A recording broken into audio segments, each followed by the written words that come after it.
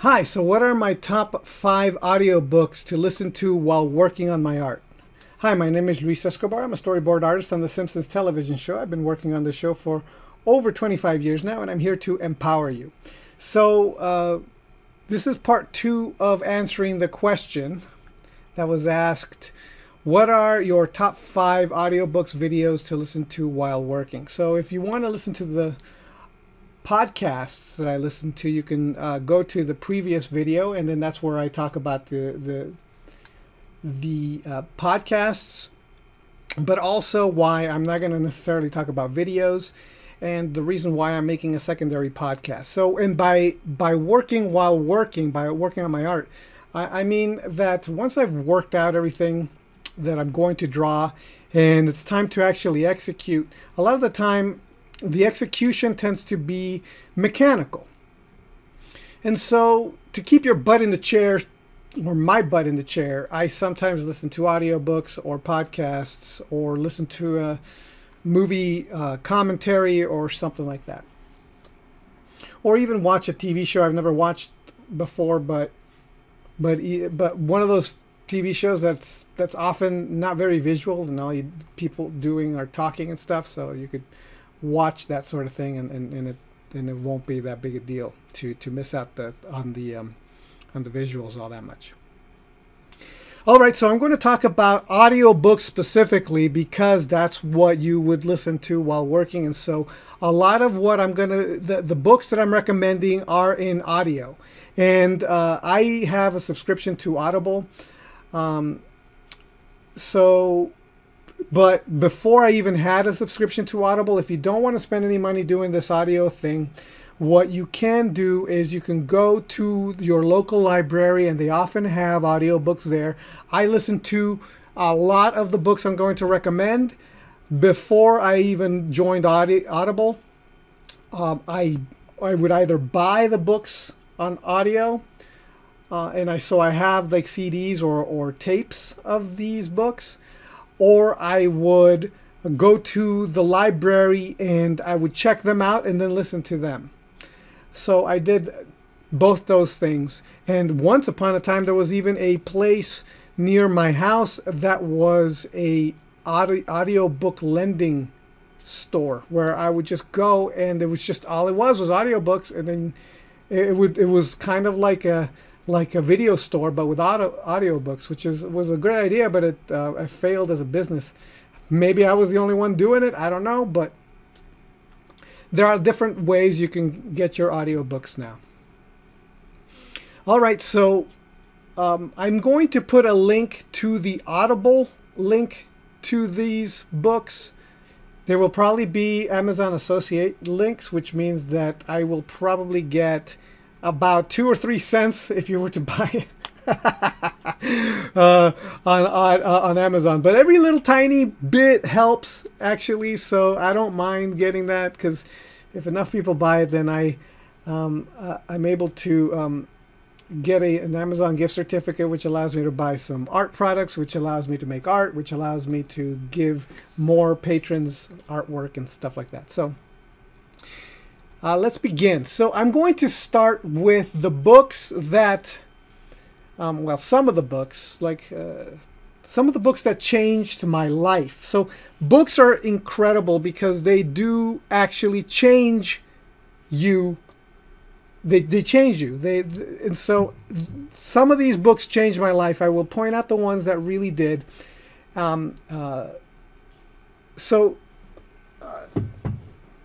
Starting with this one, and I'm going to kind of layer this so that some of this is going to be philosophy, some of it's going to be spiritual stuff, some of it is going to be health and wellness and self-help, and then there's going to be other stuff that's going to be fiction. Okay, so here we go. Aristotle for Everyone by Mortimer J. Adler. This is a book that is a life-changing book because it explains Aristotle. Part of the problem that I see in the world today is that we lack logic. We don't think logically, we think emotionally. We've been taught to think emotionally. Whenever you hear somebody put forth their opinion, they often say, I feel that blah. I feel that blah, blah, blah. I feel. And that's not what you're actually doing. You're thinking that. I think that. Nobody says I think that. And the problem is because the moment you say I think that, somebody can say you are wrong. And nobody wants to be wrong. Everybody wants to go, I feel. You can't tell me what I feel. And you can't tell me what I don't feel. And so they say I feel so that they can't be told they are wrong. So I think it's terrible that this is the way we think. It's just really ridiculous. So logic, understanding how to make an argument, what the world is like, all these things is important. And Aristotle for Everyone explains Aristotle's philosophy in a very clear, clean way, so that you can see this is what he thought and this is why he thought it, and this is how it's so commonsensical. How commonsensical is this guy? You'll find out with Aristotle for Everyone. It's super, super easy to understand Aristotle if you listen to this book. The next one, same author, Mortimer J. Adler. The guy was brilliant. This one's called 10 Philosophical Mistakes. It's a must. It's a must. You must read this because it explains the 10 fallacies, logical fallacies that we in our modern culture have embraced without recognizing that it's a fallacy. That is, it's illogical and completely bananas, and it's so good. And it explains it very clearly in common sense language so that you could understand what this means and the way thought works and logic works and reality works and perception works and all this other stuff. It's just amazing. So I love that. 10 Philosophical Mistakes. Both these books changed my life and the way I think.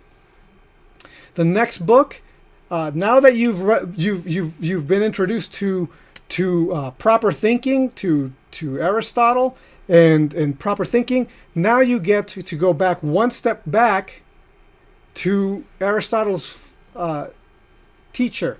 And I recommend you read Plato's Republic. Plato's Republic, absolutely fantastic. If also you could read the Crito, that is also good, by Plato.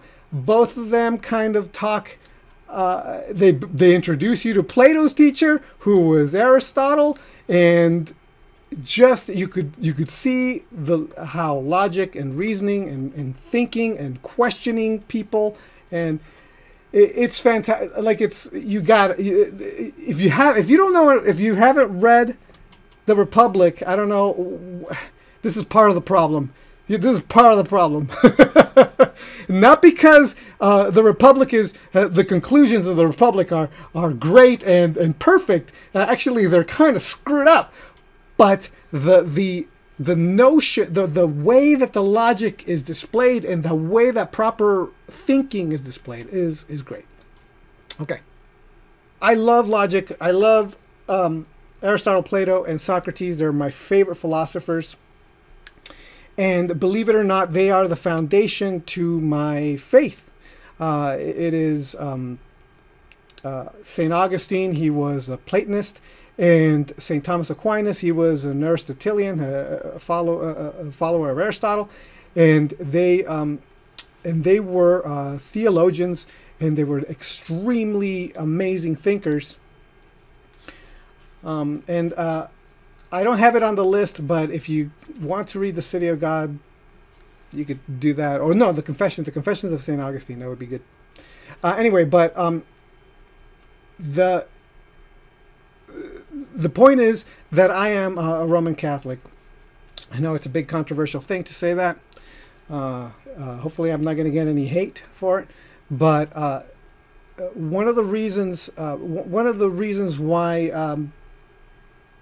I say that I might get any hate is because there's a lot of misinformation. There's a lot of good information about Catholicism.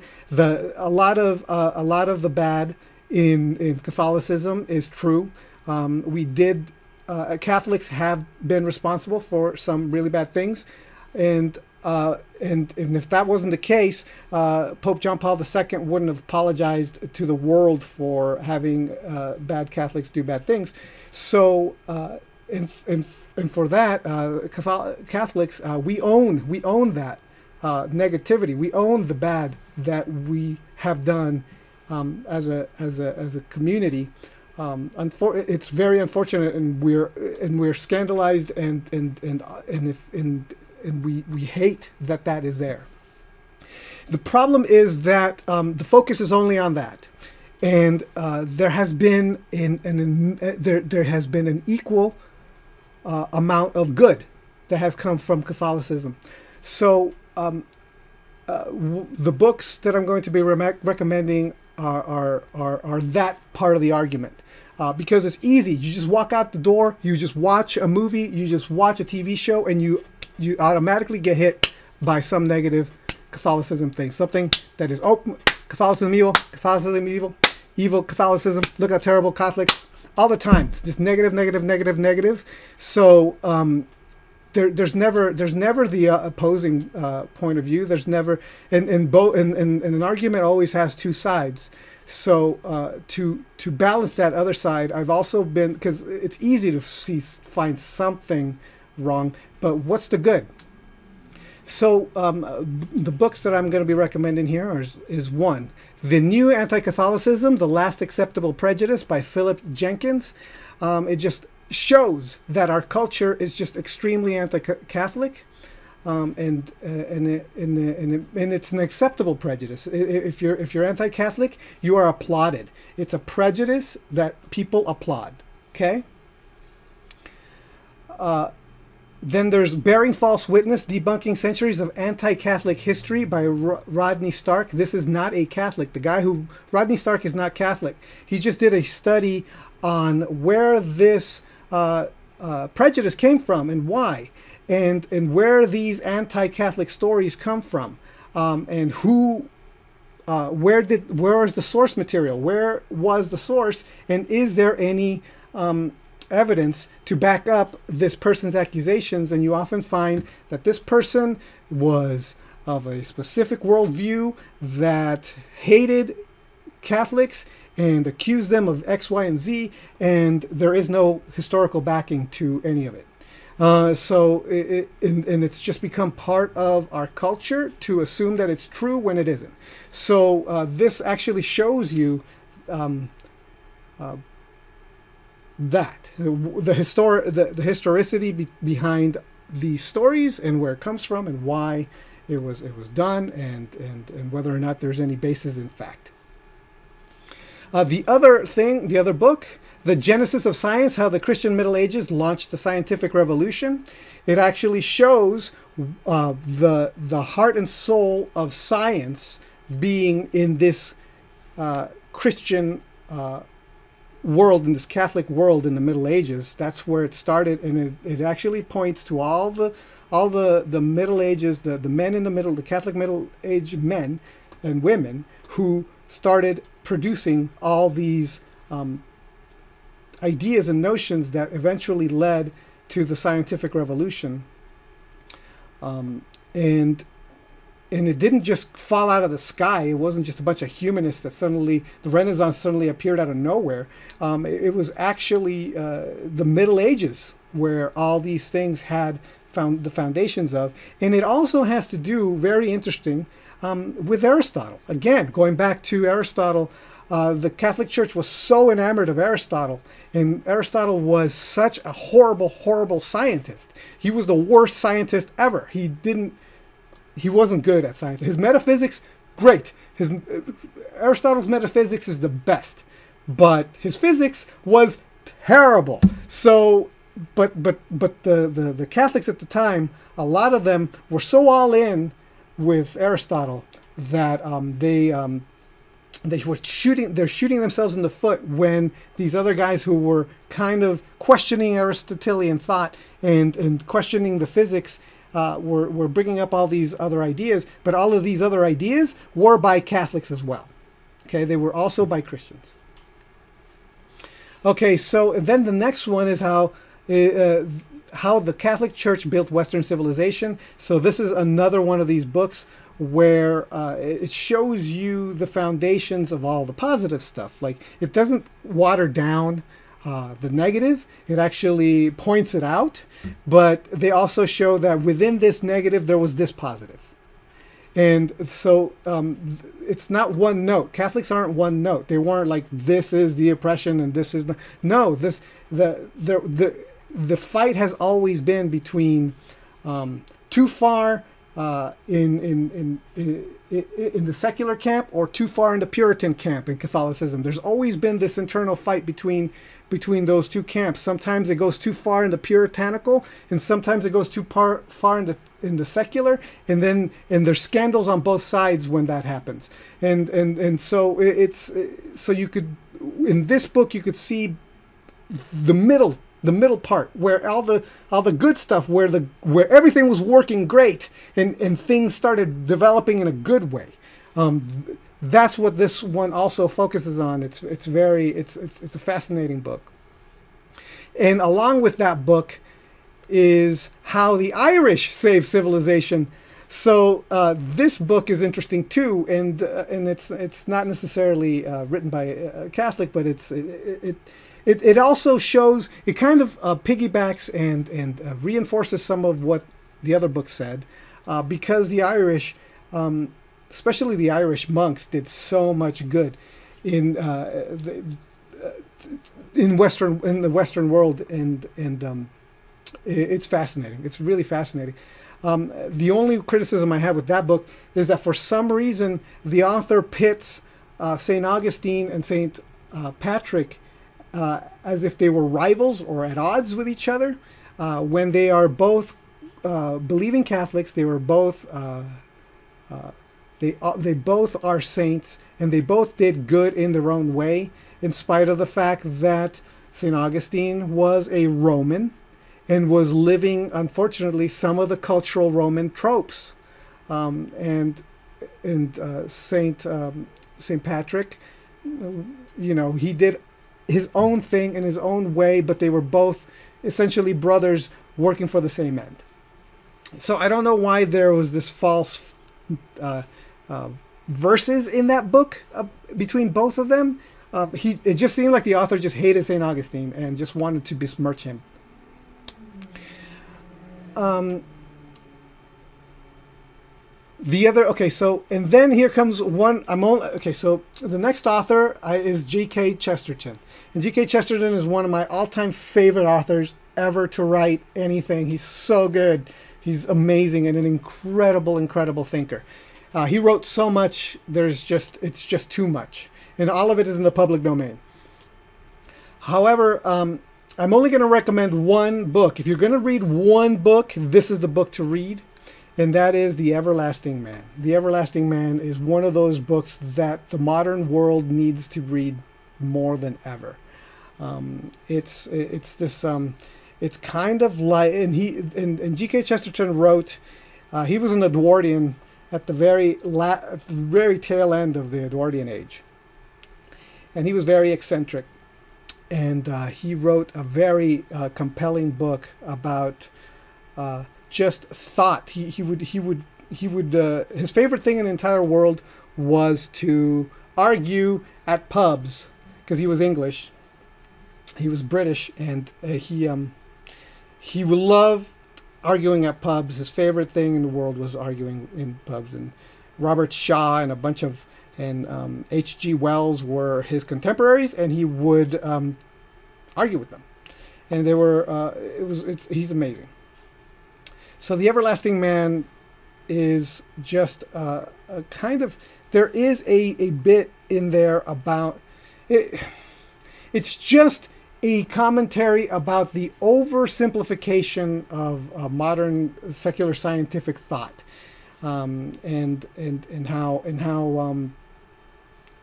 at the time people were just simplifying man in such a way that It seemed like they were inventing things about early man that didn't have any backing. But on top of that, it's the notion that all religions are the same and all this other stuff. He actually explains why this is also not the case. So it's really interesting. He's kind of like the counter Joseph Campbell, you know, the guy who wrote the Hero with a Thousand Faces. He countered Joseph Campbell's arguments 100 years before Joseph Campbell even came up with his arguments, which is really interesting. Okay, and the next book would be the man that was deeply, deeply affected by reading G.K. Chesterton's Everlasting Man, and that is C.S. Lewis. And I would highly recommend reading two of C.S. Lewis's books, Miracles and The Abolition of Man. Miracles is explaining the logic behind believing in miracles. Believe me, there is a logic behind it, and it explains the illogic of not giving, being open-minded enough to even have the notion that a miracle can happen.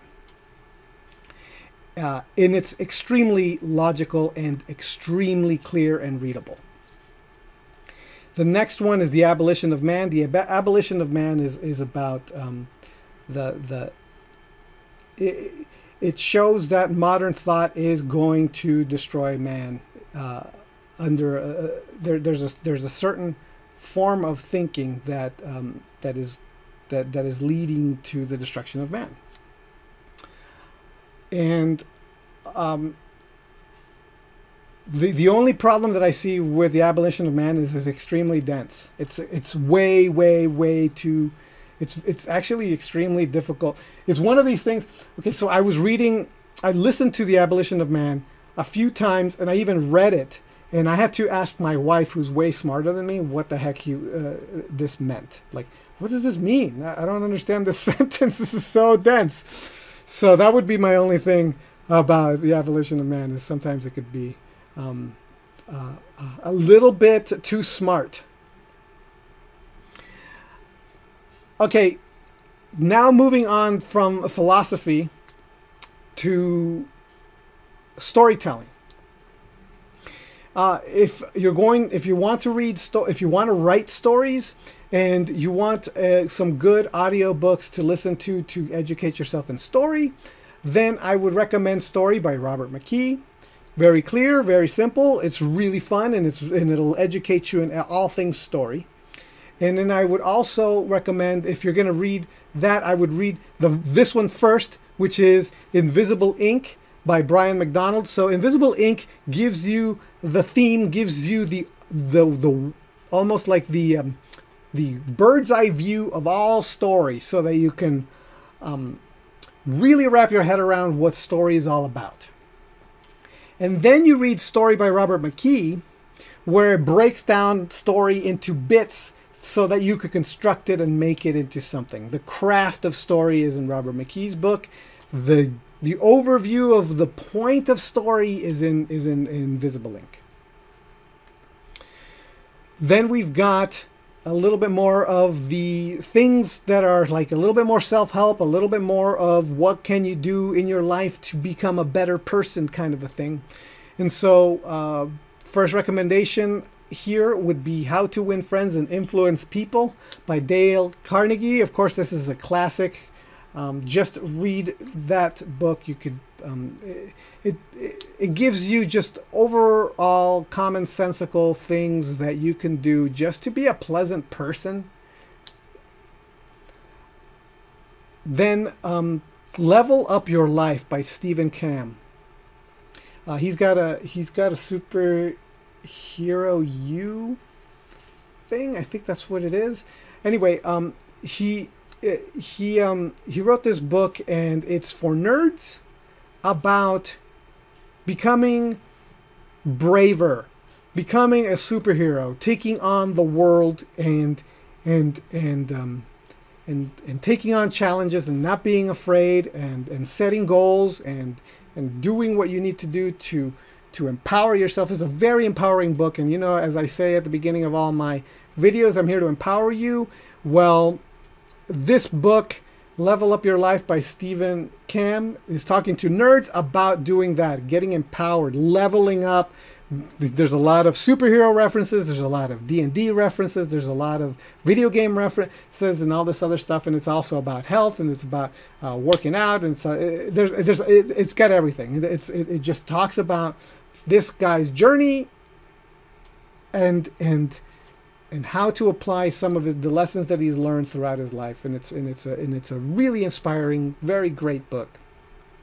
The next book I want to recommend is The Power of Habit by Charles Duhigg. And so this kind of breaks down what habits are like and where it comes from and why and all this other stuff, so that when you want to apply to do anything that you want to empower yourself to do and get it done, you understand the science behind creating habit. So I highly recommend it. Then this book here, this is a life-changing book too, Choosing the Strong Path, Reversing the Downward Spiral of Aging by Stephen Drullard, Fred Bartlett, and Dr. Marnie Boupart. And what this is all about is explaining to you that after a certain age, for example, the age of 30, your body starts losing muscle instead of gaining muscle, and the more muscle it starts to take away, the weaker you become, and by the time you're an old person, you are one of these people that can barely do, and you're falling down, breaking your hip, and all this other stuff. Well, it turns out that you don't have to. That doesn't have to happen.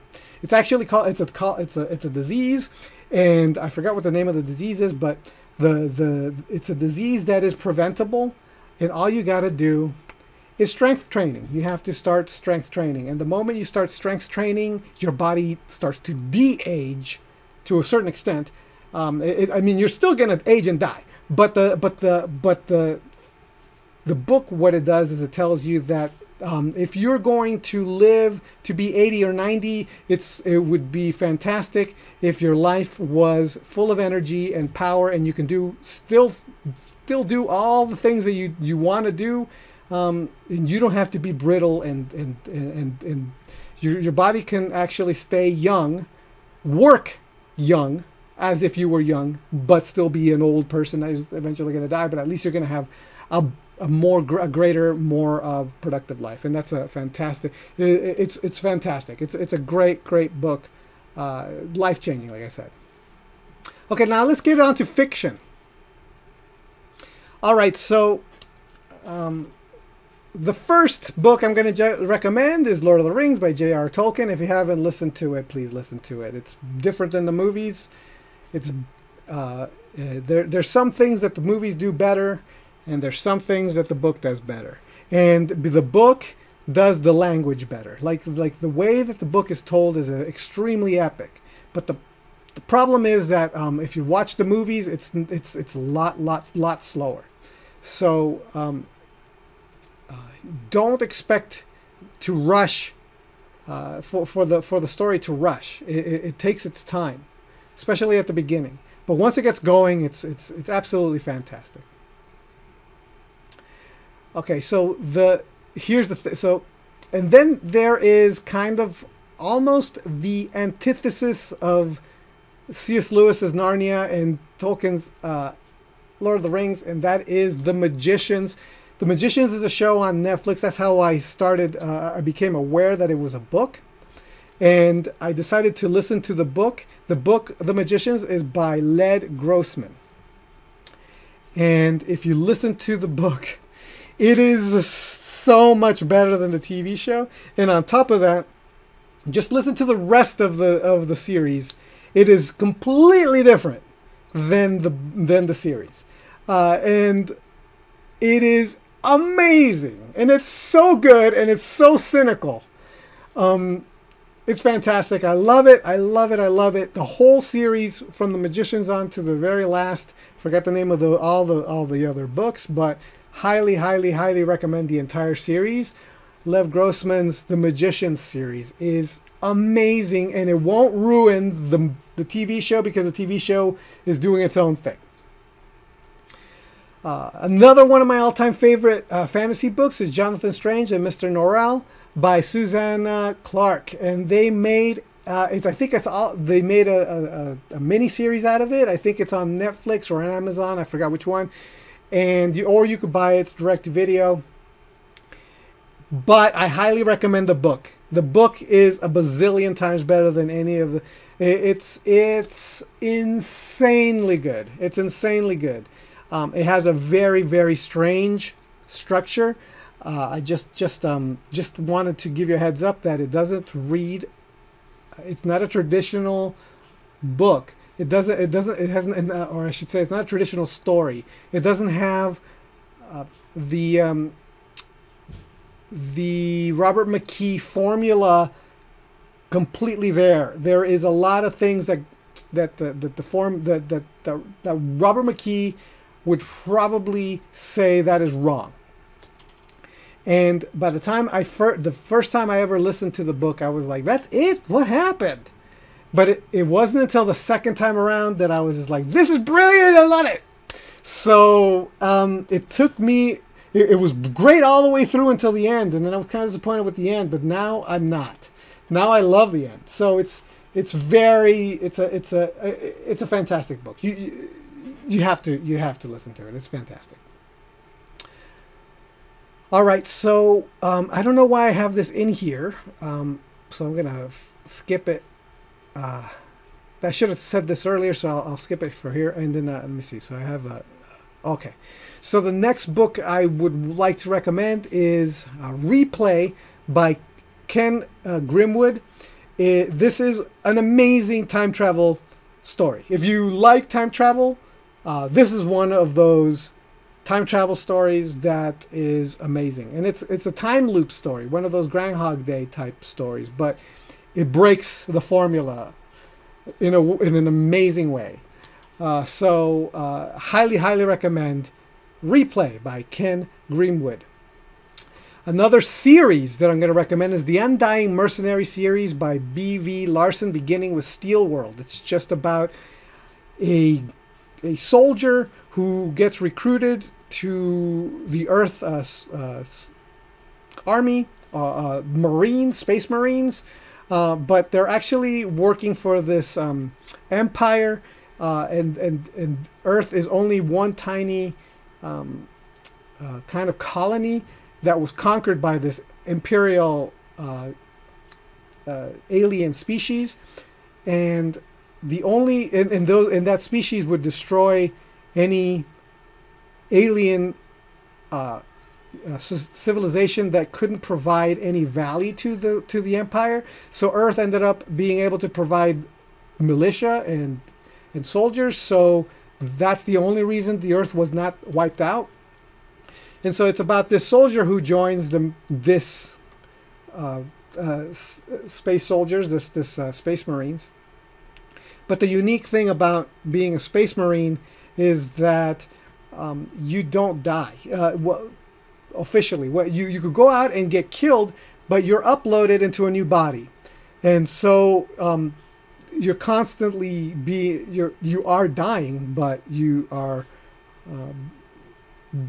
being resurrected every single time, and it's all the adventures that this dude has in being an undying mercenary, and it's really funny and very exciting and a lot of fun to listen to. The other book series that I would recommend is all the Dresden Files series, the Dresden by Jim Butcher. It's a magician who is a private investigator, and that's it. So it's a fantasy. It's a modern day, but with kind of like an underpinning where there's fantasy elements in it. So the world's got vampires and unicorns and mermaids and things like that. And he's a private investigator who gets hired to solve cases. And so you learn, and he's a very fun character. And there was a TV show, a short-lived TV show. It only lasted a season But and the series is actually really very different than the series, which is probably why it flopped.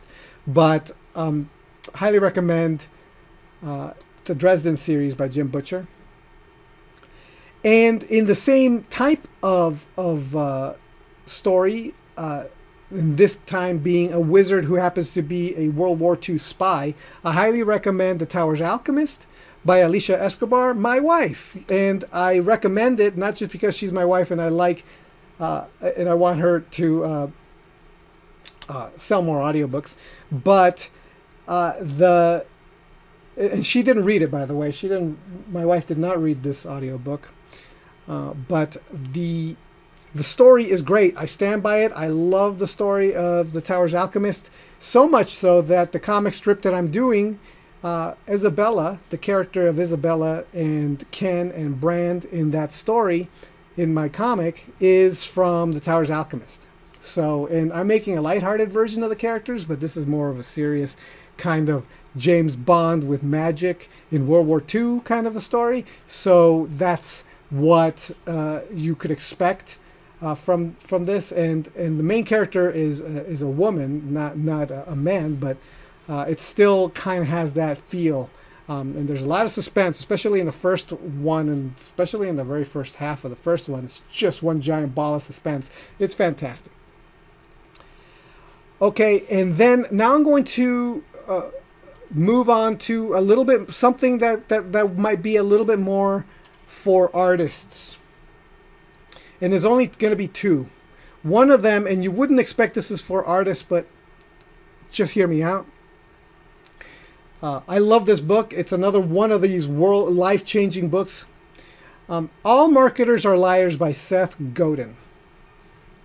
All marketers are liars. Actually, it says, it's crossed out and it says all marketers are storytellers. I think that's what it says. And what this is by Seth Godin is explaining to you how, when you are trying to explain to somebody the worth of what you produce as an artist, the ideal way to explain it is through story, which goes back to the Robert McKee and goes back to the Invisible Ink thing, that it's about story. It's about connecting with the person you are talking to, and the best way to create connection is through story. So just listen to that book. It will change the way you are able to talk about your art.